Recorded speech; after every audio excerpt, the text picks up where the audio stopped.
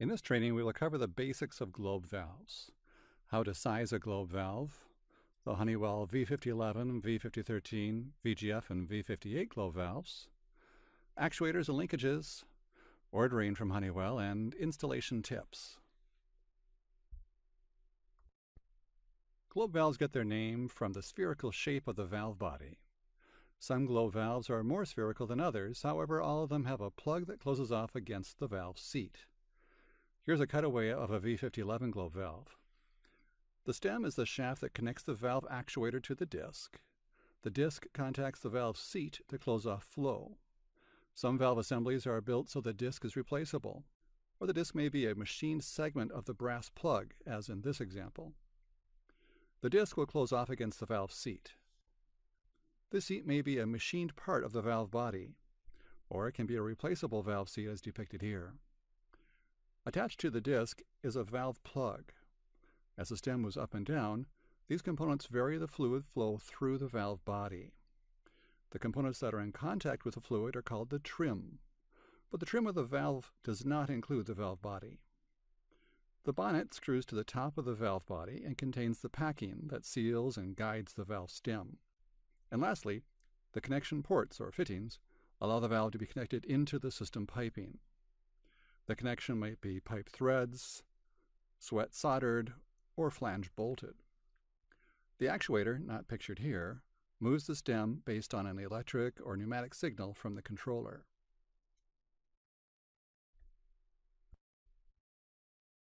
Globe valves are available as two-way control valves or three-way mixing and diverting valves. In a two-way valve, fluid enters one port and exits out the other port. The size of the opening between the valve ports controls how much the fluid will exit the valve. Three-way valves may be mixing or diverting. With mixing valves, fluid enters from ports A and B, mixes together, then exits out the AB port. With diverting valves, the fluid enters the AB port and is diverted proportionally into ports A and B based on the position of the stem. Unlike a ball valve or butterfly valve, where the piping arrangements determine whether the valve is mixing or diverting, a globe valve is designed for each application. Therefore, it is critical to select the right valve for each application. All mixing globe valves offered by Honeywell are stem up to close between A to AB. As you can see, when the stem moves up, the plug will seal off A to AB. As the stem moves down, it will close off B to AB. For diverting globe valves, stem up closes ports B to AB. When the stem moves up, the plugs will move up and close off port B to AB, and at the same time open A to AB. Mixing valves are considered as temperature control devices. They mix inlets A and B into a common outlet, AB. In this coil bypass application, the hot water supply travels either through the coil or around the coil. Diverting valves have one inlet port, AB, and divert to two separate outlet ports, A or B. The valve stroke determines which. They're considered as volume control devices in this coil application.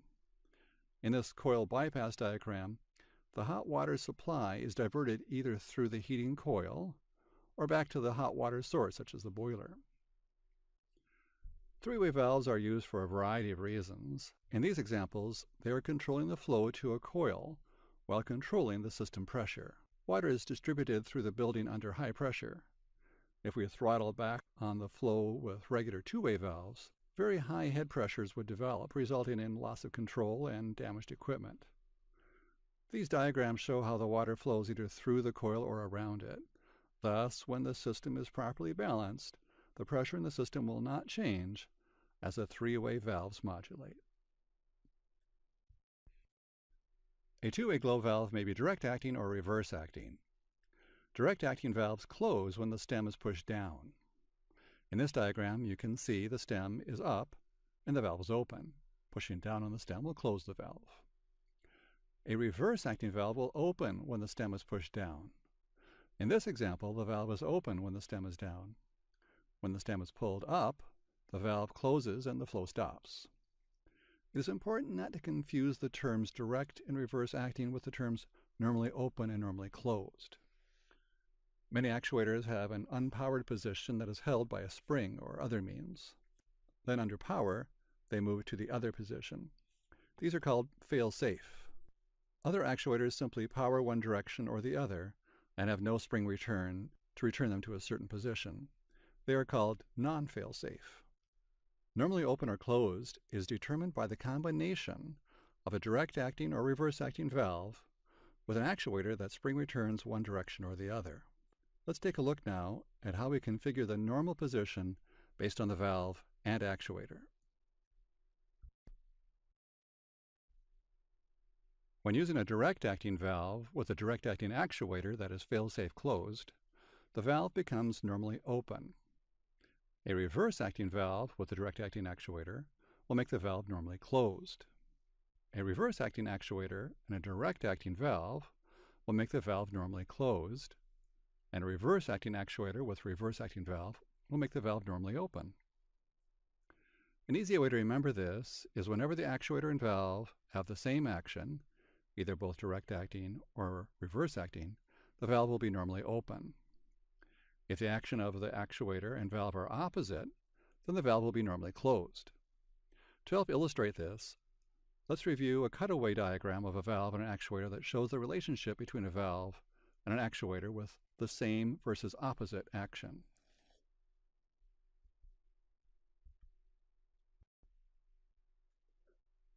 As you can see on the left, both the direct acting valve and actuator will result in a normally open valve because without applying pressure to the actuator, the natural force of the spring is holding the stem and the plug up, keeping the valve in the open position. When pressure is applied, the force will push the diaphragm down against the spring. This will force the spring to compress and exert a downward force that pushes the valve plug down to close the valve. On the right side of the diagram, a direct acting valve with a reverse acting actuator has the natural spring force exerting downwards, thereby keeping the plug down and the valve closed. When actuator pressure is applied, the force will push the diaphragm upwards, pulling the valve stem and plug up. As the plug goes up, the valve opens. All the Honeywell glow valves are ANSI class valves. ANSI refers to the American National Standards Institute. The ANSI class rating for valves can be 125, 150, 250, or even above. These different class ratings refer to the range of pressure and temperature levels that the valve body, including the flanges and fittings, must meet. This graph shows the temperature and pressure relationships between the different ANSI class ratings. If we look at a valve rated for ANSI class 150, then at, let's say, 200 degrees, the valve body is rated to handle a system pressure of 250 psi. In general, pressure rating increases as temperature falls.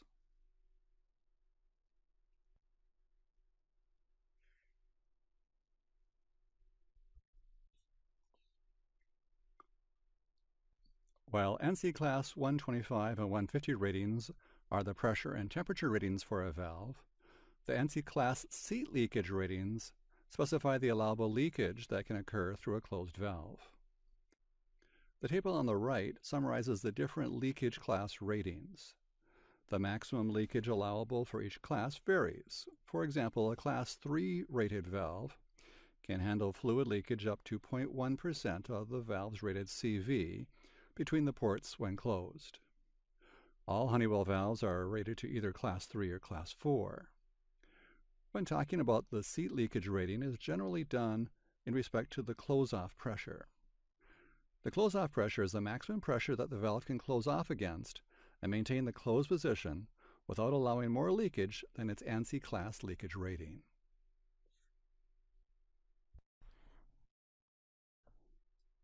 Flow characteristics refers to how the flow changes as the valve opens and closes. On the linear flow characteristic, you can see that as the valve opens, the fluid flow increases the same amount. For example, if the valve opens 40%, the flow through the valve will be 40% of the maximum. This direct linear relationship is what makes it ideal for chilled water and steam system applications for optimal control of a space. Some globe valves are linear opening valves. Equal percentage flow characteristic is a little different. Each increment in valve opening increases the flow rate by a certain percentage of the previous flow.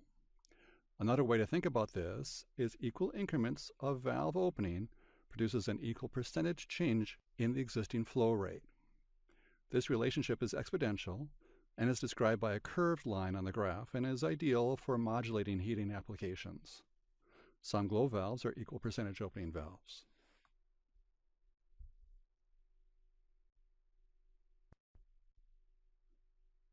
As we have covered in the commercial control valve fundamentals video, valve by nature creates some resistance to flow. This can be measured by the pressure drop across the valve. Flow coefficient, or CV, is a measure of this pressure drop. It is the flow in gallons per minute through a valve at a 1 psi pressure drop.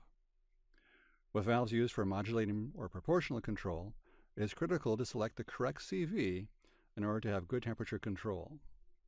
If the CV is too large, the valve will operate most of its time at a very small opening and can result in cavitation that can damage the valve and very poor control. If the CV is too small, it may not provide enough flow to the application, resulting in insufficient heating or cooling. To properly size the valve, it should have about the same pressure drop as the coil it controls. To do this, calculate the CV by plugging in the GPM through and the pressure drop across the coil. The mathematical equation for CV is shown here, where Q is the rate of flow in gallons per minute. The delta P is the pressure drop between the inlet and outlet port, and the P divided by P is the density or specific gravity of the media. Since these are HVAC applications, the media is probably water, with a specific gravity of 1, so this drops away from the equation. This leaves the CV equation to be the flow rate in GPM divided by the square root of the pressure drop. If the pressure drop is unknown, you can use some rules of thumb. 3 to 5 psi is often assumed for small to medium-sized coils. To make the math easy, you may use 4 psi as the pressure drop and estimate the CV by taking the flow rate in GPM and dividing it by 2.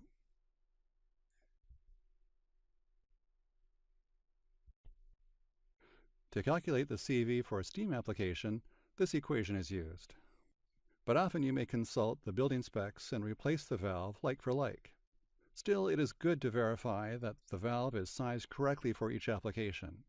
An oversized valve may open only slightly, resulting in cavitation, and result in damage called wire draw.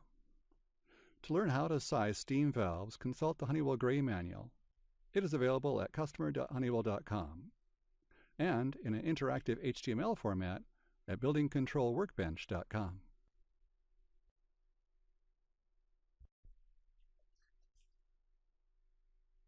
Honeywell offers a full portfolio of 2-way and 3-way globe valves from 1/2 to 6 inches.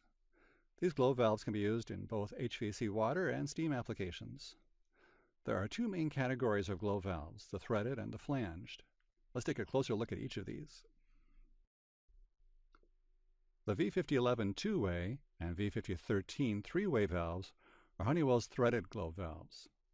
These have ANSI Class 150 pressure and temperature body ratings. They also have ANSI Class 3 close-off ratings. ANSI Class 3 allows for up to 0.1% of CV leakage. However, these valves actually are rated to 0.05% leakage, which makes them not too far away from the ANSI Class 4 ratings of 0.01% CV. The 2-way globe valves are available from 1/2 inch to 3 inches, and as direct acting with equal percentage flow, and direct acting with linear flow characteristics, or as reverse acting with equal percentage flow characteristics. Both brass and stainless steel trim options are also available for 2-way globe valves. The 3-way mixing globe valves come with brass trim, and like most 3-way valves, come with an equal percentage flow in port A and a linear flow in port B. Port B also has a 20% reduced CV compared to the A port. It is important to note that the V5013 3-way globe valves can only be used in mixing applications and not diverting.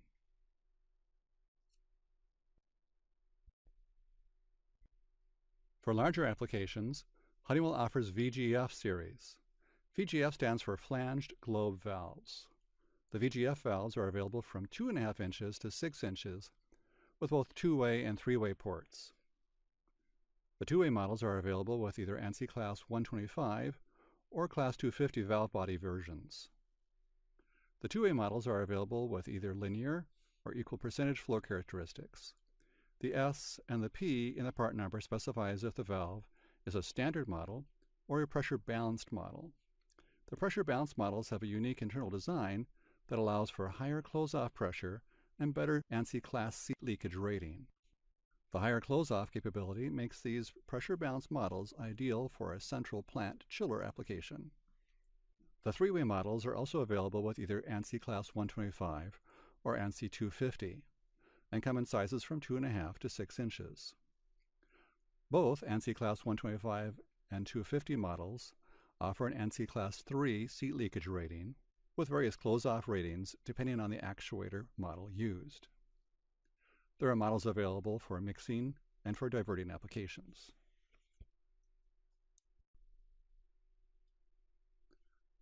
Honeywell globe valves can be controlled either with an electric actuator or a pneumatic actuator. When an electric actuator is used, it may either be a linear actuator or a rotary direct-coupled actuator with linkage.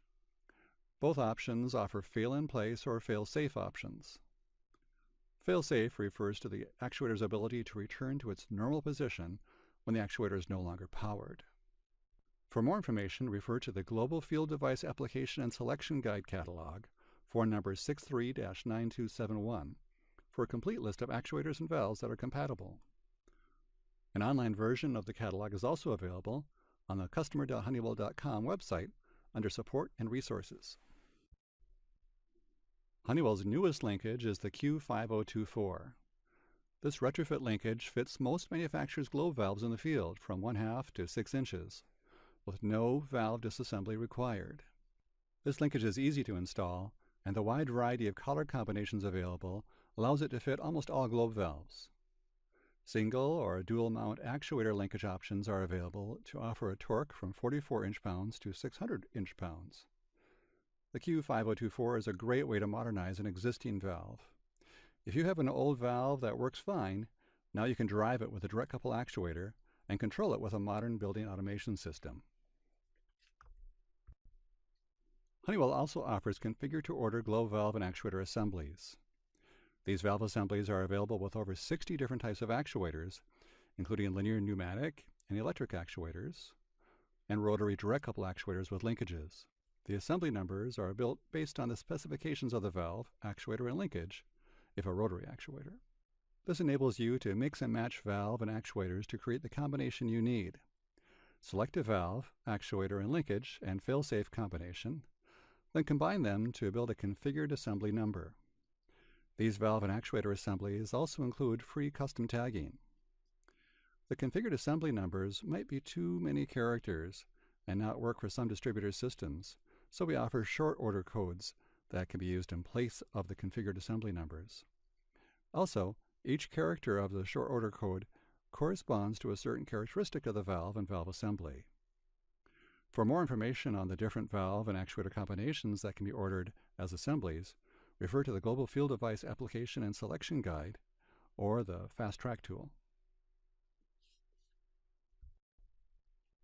Fast Track is a project management tool that can help you create a valve and actuator schedule with prices and custom tags.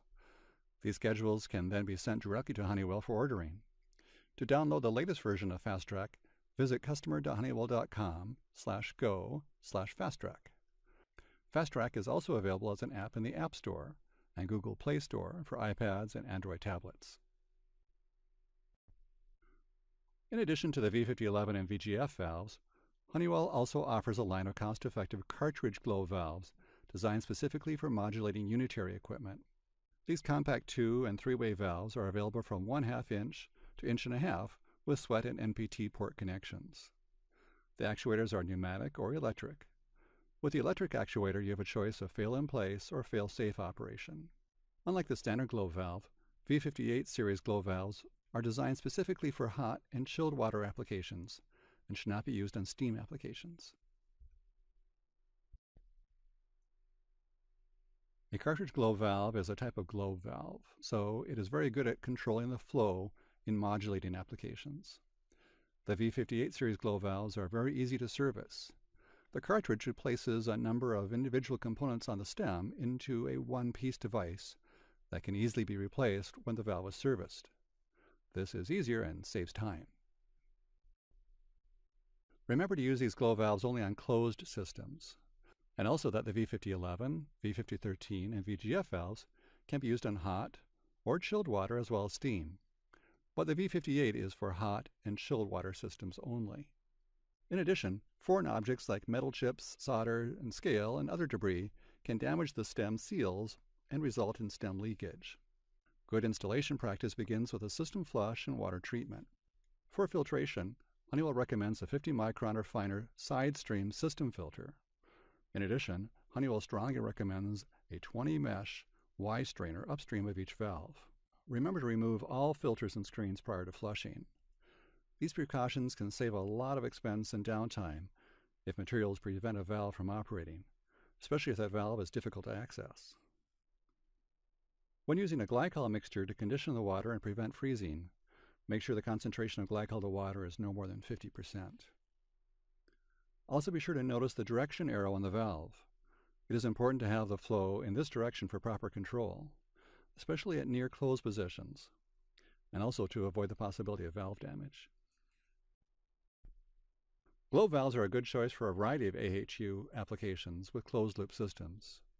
What makes the Honeywell V5011 and VGF glow valve unique is that they are constructed with a material that allows them to be used in both steam and water applications. When mounting glow valves for steam applications, it is critical to mount them on the horizontal run at the highest point in the piping and never in the vertical piping. Condensation in steam pipes will drip downwards and will lock up and damage the valve if it is mounted vertically or low in the piping system. When sizing glow valves for steam applications, always size from the CV.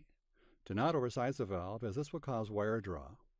Wire draw occurs when the valve disc operates close to the shutoff point of the valve much of the time, and the steam flow erodes a pathway into the seating material that remains when the valve closes to the shutoff position. These marks will allow small flows to leak through the valve in the closed position. You can prevent wire draw by properly sizing a steam valve. This usually means the control valve is smaller than the line size, so the valve does not operate exclusively at the low end of the valve stroke. But sometimes the range and operation required varies so much that you can't prevent it from operating at the low end of the stroke much of the time. To alleviate this, it is common to size and pipe according to the 1/3, 2/3 rule. The 1/3, 2/3 rule is the use of two valves piped in parallel, where one valve is sized to 1/3 of the total capacity, and the other valve is sized to handle the remaining 2/3 of the total capacity. When the system needs less than 33% of the total CV, only the 1/3 CV valve will respond to the control signal. When the system calls for 33% to 67% of the total CV, the 1/3 CV valve will close, while the 2/3 CV valve will open. When the demand of the system is greater than 67% of the total CV, both valves will open to satisfy the system. This sequence of operation helps prevent wire draw in either valve. This concludes Honeywell control ball valve training. For additional information, check out these sales tools from the buildingcontrols.honeywell.com or customer.honeywell.com websites.